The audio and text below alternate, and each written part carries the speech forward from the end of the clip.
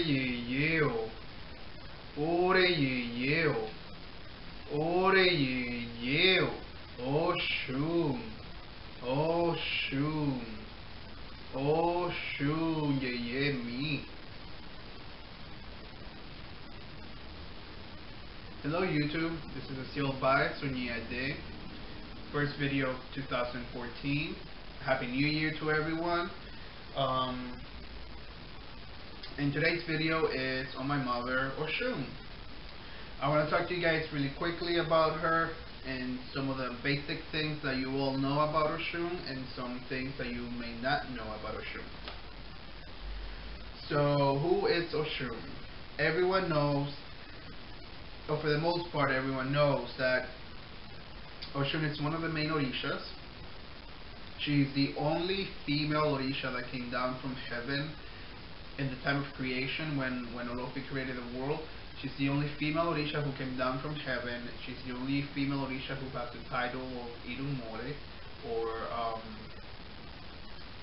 we're just going to say tie-in for now, or witness to creation. But well, she's one of the first 16 Irumores, and she was the only female Irumore to come down from heaven. Oshun is the Orisha of sweetness. She's the Orisha of love, marriage, happiness, wealth, prosperity, abundance. She symbolizes these things, or she represents these things. She's the Orisha of gold, or she's associated with gold. Her true metal is brass, but because she's the Orisha of wealth, in Cuba and here in the West, she got more associated with gold, because gold to us has a lot more value than brass does. Whereas in the old times, it was brass that was more important, or at least in Oshogbo, which Ochun's main city is called Oshogbo. It's in Nigeria, or her main shrine and her main grove and everything is in a city called Oshogbo. And if you guys look it up, they do an annual Oshun Oshogbo festival, which I'm dying to go to, in Nigeria. But well, so her main metal is brass, not gold, but nowadays gold is mainly associated with her than brass. Oshun's main color is the number 5. So things in offerings for Oshun are usually done in 5, 10, 15, 20, like that.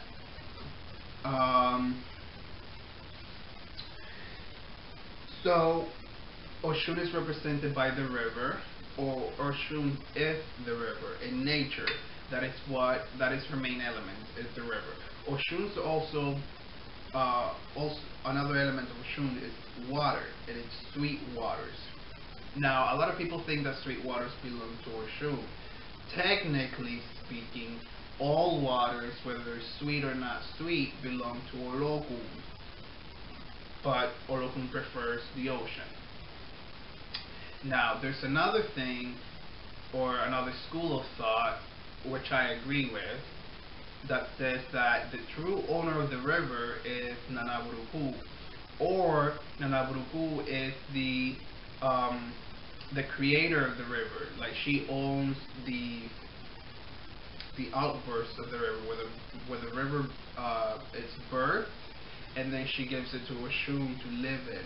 So that's how Oshun became the owner of the rivers, because Nanaburuku gave it to her. Some people follow that, some other people don't. So I do agree that Nanaburuku is Oshun's mother. Some people say Nanaburuku is Oshun's real mother, and then Oshun was raised by Yeye, and then Oshun lives in the river. Orisha Yeye raised Oshun, Nanaburuku is her mother.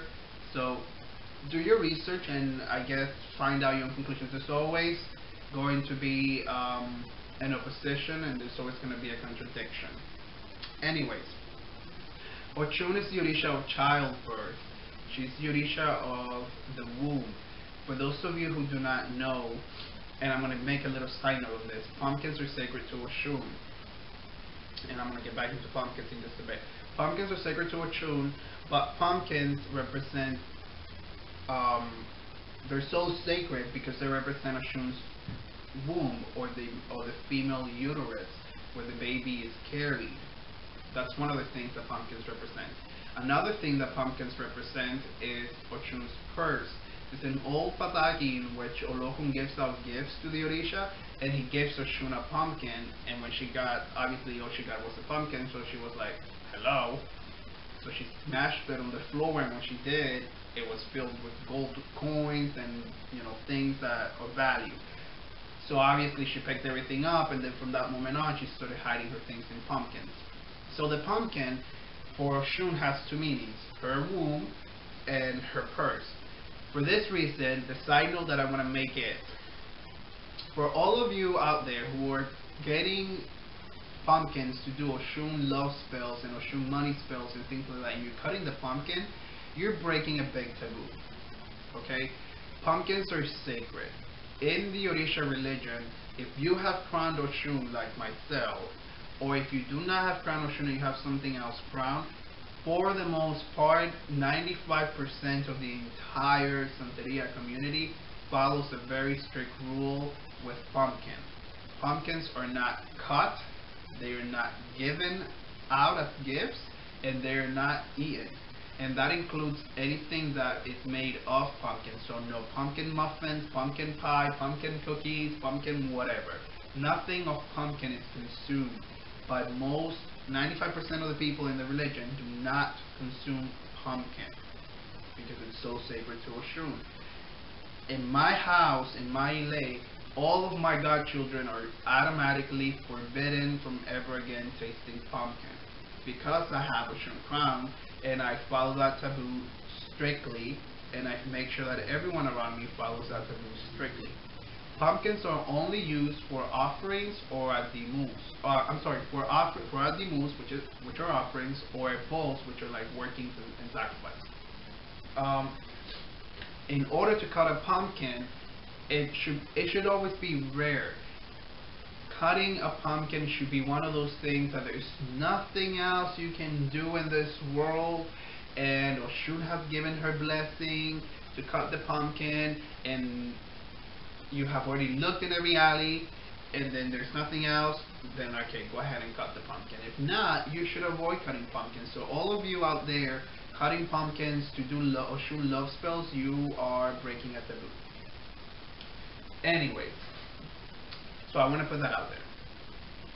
So she's the Orisha of childbirth and the Orisha of childbearing.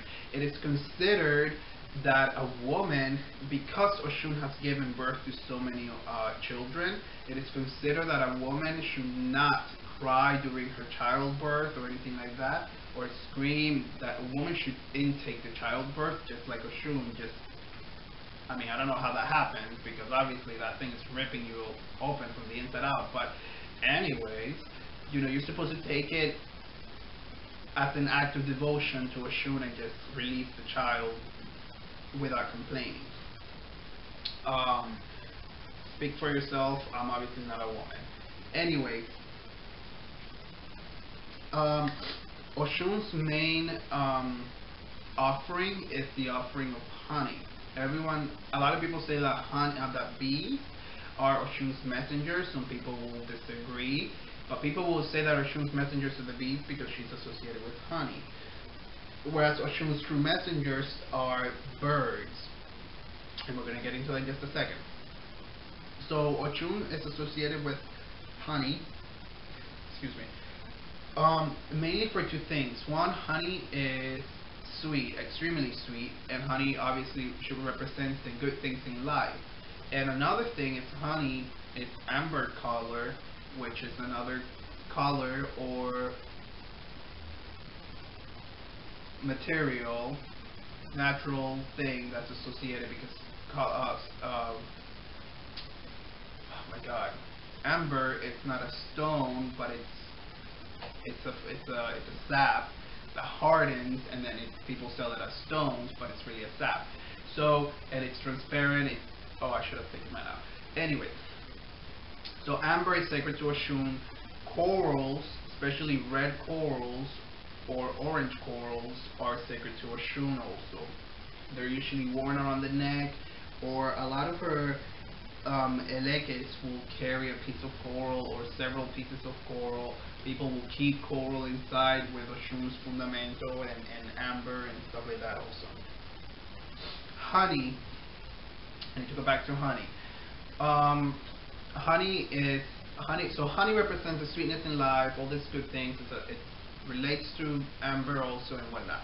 Honey should always be tasted prior to offering it to Oshun.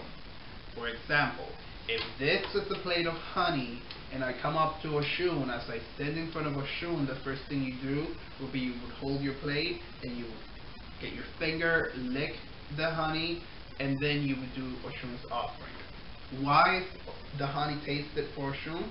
It is tasted because the Pataki said that there was once upon a time in which Oshun's enemies tried to defeat Oshun or by poisoning her. They tried to poison her with honey because they knew that she would not even worry about the honey. She just liked eating honey. They poisoned her honey, and then from that moment on, she made a taboo that every single time that her honey was being offered to her, the person offering would have to taste it. So always, always, always taste Ochun's honey before you give it to her. So another thing that some of you may not know about Oshun. Oshun is the Orisha of self-esteem. Oshun is the Orisha that makes you feel good. Okay, when you have low self-esteem, Oshun is the Orisha to call on, because Oshun is the Orisha of life. She is the Orisha who teaches you to live life.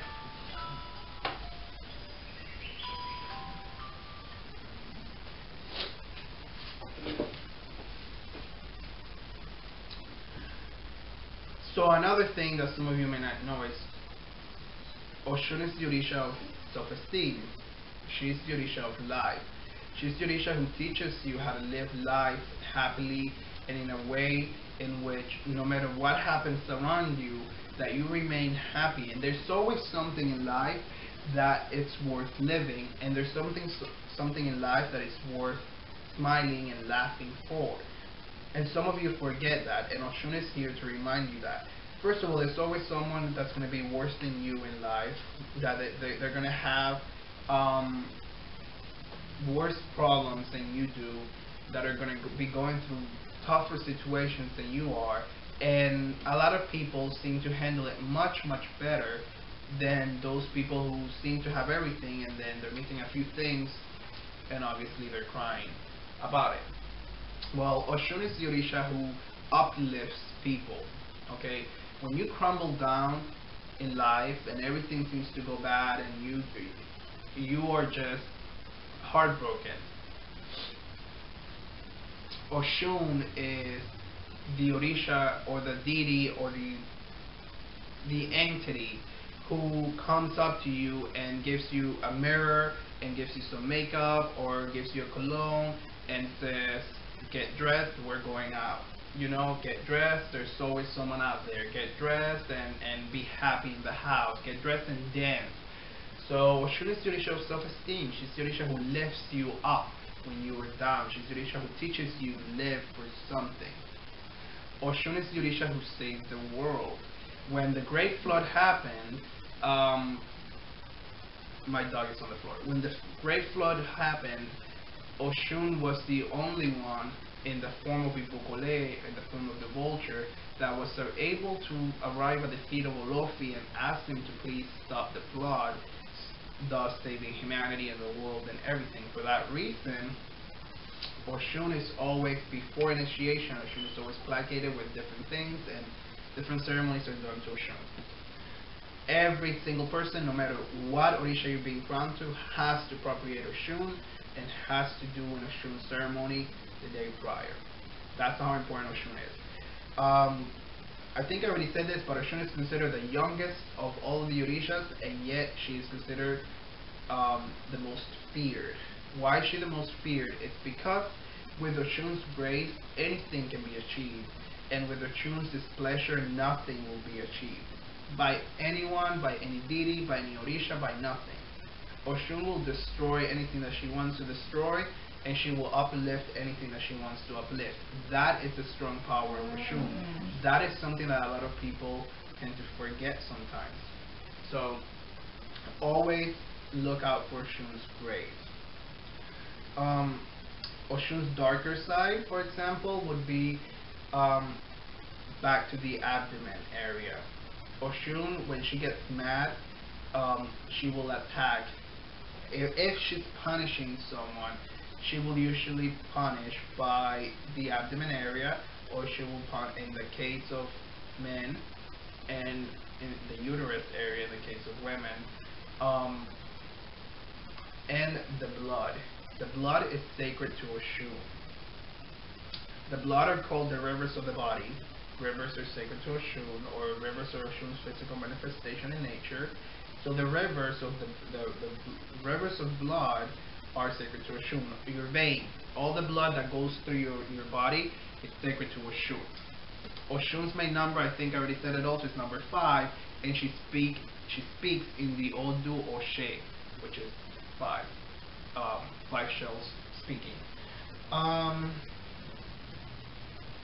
I'm trying to think what else I could be missing. What else I could be missing about Oshun? Oshun is the Orisha of hairdressing. The art of styling the hair, and the art of styling the hair was developed by Oshun. So she's the first original hairdresser. She is the first original deity or person to ever use a comb. That's why one of Oshun's main title is She of the Pearly Combs. And she's the first one who also used acordides, which are these little feathers. They're called acordides, and they're gray African parrot feathers. They're a symbol of royalty, and they symbolize prosperity, wealth, royalty, like the crown. They represent the spiritual knowledge and the spiritual connection to the other realm. They represent connection to Olofi. And Oshun was the first one to utilize, to braid her hair and utilize these acordides to put in her hair, to adorn them and make herself look beautiful. For that reason, from that moment on, in Nigeria mainly, all of the Oshun priestesses always wear acordides in their hair. In the Americas and in the diaspora, we don't really wear acordides in our hair too often. There's a few times that you do see some people with an acordide in their hair, or I've seen a lot of people that get like a hat. They'll get a hat and then they'll attach one of the acordides to the hat, because, like in the case of like me, who I'm usually bald, or like this, I can't put acordides in my hair, obviously. So people will wear a hat and then the acordide will be stuck in the hat, and that's usually mostly done nowadays in the Afro-Cuban religion. That's mostly done as a bull, as some sort of working for something, as some sort of prayer to something. So not more as an everyday thing as it is in Nigeria. That is an everyday, just natural thing. You're a priestess of Oshun, so you wear this on your head. Like, we don't really tend to wear that as often, but it is part of the Oshun tradition, technically. So my Oshun is Oshun Ibuanya, or Oshun the drummer, or the Oshun that lives inside of the main drum of the Anya. She's a dancer. She is notorious for her breasts. She loves her breasts and she loves to show them off. Different Oshuns, obviously. Oshun has many paths, so different Oshuns have different ways of behaving. You have Oshun Ibu Anya, you have Oshun Ibu Ikole, and Oshun Ibu Ololodi, Oshun Ibu Akwaro, Oshun Ibu Yumu, Oshun Ibu Asedan. There's so many Oshuns, and all of them behave differently, all of them act differently, but overall the theme stays the same.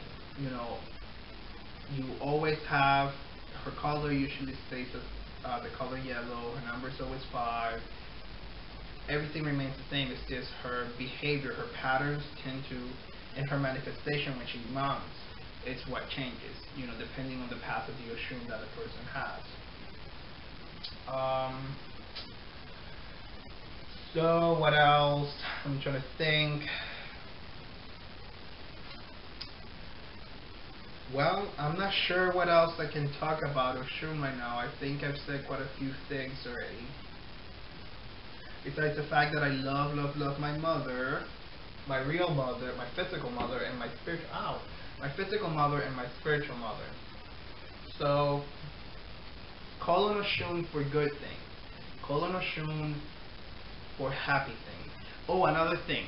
When you're trying to sweet someone up, and this is something that everyone tends to know, or some of you who do not know.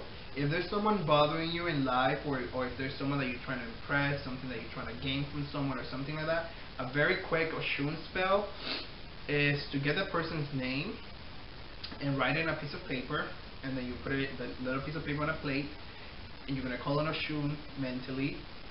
If you don't have Oshun, if you don't have the Orisha crown or the Orisha receipt, you're going to call on Oshun mentally with the name of the person on a piece of paper, and then you're going to pour honey over the paper. So you take the honey, you're going to pour honey over the paper as you call on Oshun and as you ask her to sweeten that person for whatever and what it is that you want. So for example, I want, Joe Schmo to please look at me, and I want him to fall in love with me, because that's what most of you are going to do. So you will put Joe Schmo, and you'll call on Oshun and start pouring honey, taste your honey, and start pouring honey over Joe Schmo's name and asking Oshun, Oshun, please mother, I want this person, sweeten them up, make them like me as much as I like them, blah blah blah blah blah blah. You talk to Oshun like that, and you leave that there for a day, 2 days, 3 days, depending, and then you'll carry it. Usually you should take it to the river, but if not, then take it to some sort of body of water, and if not, out to nature. But the point is to sweeten the person's name with Oshun's honey, thus Oshun sweetening the person, thus you getting what you want. That's a very simple spell that, or working with Oshun. So, and usually people use it for things of love. For those of you who are going to be trying that little spell, I recommend that you are a little careful. So, anyways, I can't think of anything else right now. Oh, today is January 8th. I tried making this video yesterday, January 7th. So I wanted to let you guys know. Well, I made this video yesterday, but it came out crappy, and I was like, no, so I had to redo it this morning. So anyways, on January 6th, it was my niece's birthday, Mimi, and Mimi is a daughter of Agayu. She has Chango or Agayu crown. And her birthday was on the 6th of January, so I wanted to say happy birthday to Mimi. I have another friend called Naideli, who I want to say happy birthday to her. Her birthday was on the 4th. And yesterday, the 7th, was Adiari's birthday, who is a Chango priest, that's a good friend of mine. And I wanted the owner of Orisha Couture, and I wanted to say happy birthday to my YouTube channel to all 3 of them. Yay, yay! Anyways, so I guess that's it. Oshun, beautiful Orisha, Orisha of happiness, laughter, beauty, everything that's good and worth living for. My mother, I adore my mother, and anyone who knows me knows that how much I love my mother, and I can't say it enough. Anyway, so thank you guys for watching. Happy 2014 for everyone. I will be trying to make a lot more videos. I have classes this year that I want to put out. I have my store that I have reopened, that I'm putting stuff out through there also. My store, Pseudo-Need Designs, and I'm going to make a whole video on that. And I have classes that I'm working on right now to start private classes to start teaching, and I have a whole list of videos that people have sent me requests on videos. I just haven't been able to do them, guys, and I'm lazy, and my camera is not that good, so I'm doing the best I can right now.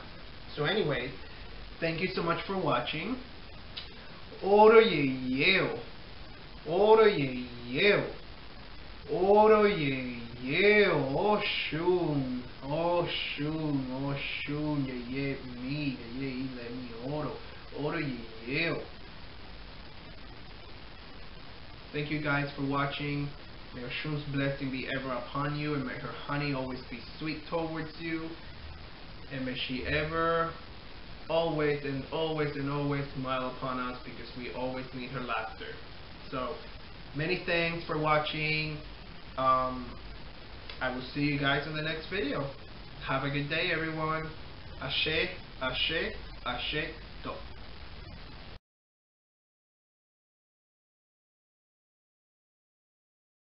Nature. That is her main element, is the river.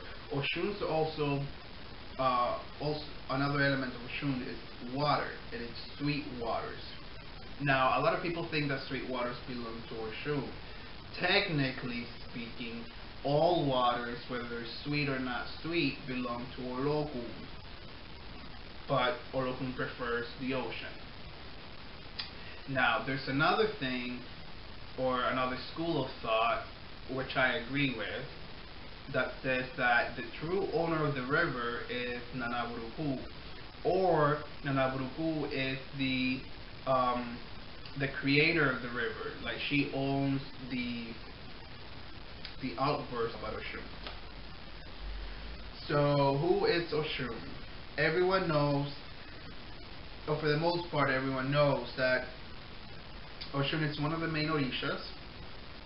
She's the only female Orisha that came down from heaven in the time of creation, when Olofi created the world. She's the only female Orisha who came down from heaven. She's the only female Orisha who has the title of Irumore, or we're just going to say Titan for now, or witness to creation. But well, she's one of the first 16 Irumoles, and she was the only female Irumole to come down from heaven. Oshun is the Orisha of sweetness. She's the Orisha of love, marriage, happiness, wealth, prosperity, abundance. She symbolizes these things, or she represents these things. She's the Orisha of gold, or she's associated with gold. Her true metal is brass. But because she's the Orisha of wealth, in Cuba and here in the West, she got more associated with gold, because gold to us has a lot more value than brass does. Whereas in the old times, it was brass that was more important, or at least in Oshogbo, which Ochun's main city is called Oshogbo. It's in Nigeria, or her main shrine and her main grove and everything is in a city called Oshogbo. And if you guys look it up, they do an annual Oshun Oshogbo festival, which I'm dying to go to, in Nigeria. But well, so her main metal is brass, not gold, but nowadays gold is mainly associated with her than brass. Oshun's main color is the number 5. So things in offerings for Oshun are usually done in 5, 10, 15, 20, like that.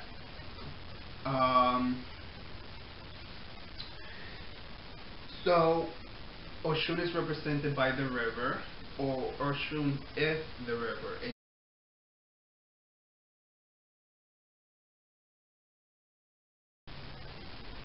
Ore Yeyeo, Ore Yeyeo, Ore Yeyeo, Oshun, Oshun, Oshun Yeye me. Hello YouTube, this is Asiel by Oshun Yeyeo. First video of 2014. Happy New Year to everyone. And today's video is on my mother, Oshun. I want to talk to you guys really quickly about her and some of the basic things that you all know about Oshun, and some things that you may not know